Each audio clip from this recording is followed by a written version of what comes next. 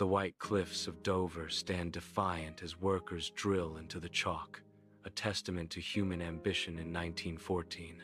Engineers watch with grim determination as the sounds of machinery clash with the cries of seagulls overhead. A monumental undertaking begins. The Channel Tunnel, a symbol of man versus nature. Dust and chalk fill the air as the relentless drilling continues, marking the start of an era. In the engineering office, 1914, vintage lamps cast a soft glow on blueprints spread across a sturdy table. Engineers in tweed suits, mustaches neatly trimmed, huddle, a low hum of voices filling the room. Animated gestures punctuate the air as they tackle the tunnel's technical challenges.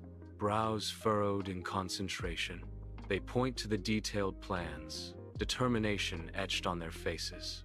The air is thick with paper, ink, excitement, and a palpable sense of ambition. Ventilation strategies and water seepage combat are key obstacles discussed. Sunlight floods the packed House of Commons in 1914, anticipation hanging heavy in the air. David Lloyd George stands, his voice resonating with unwavering conviction. "Imagine, gentlemen, the trade that will flow," Lloyd George declares, his gestures broad and persuasive. "The bonds that will strengthen us with France," he proclaims, his words echoing through the chamber. Winston Churchill nods in agreement, his gaze fixed intently on Lloyd George. In the Admiralty, 1914, sunlight bathes the room as Winston Churchill pores over naval charts, a storm brewing behind furrowed brows.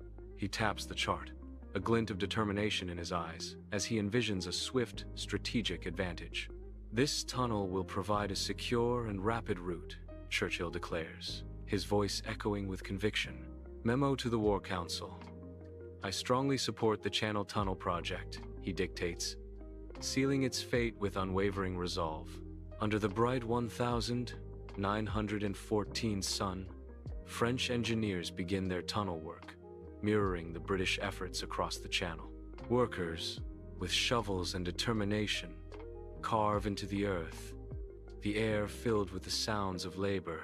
The shared purpose between the French and British teams is palpable, a beacon of unity amidst a world on the brink. Each swing of the pickaxe echoes a commitment to connection, defying the looming shadows of conflict.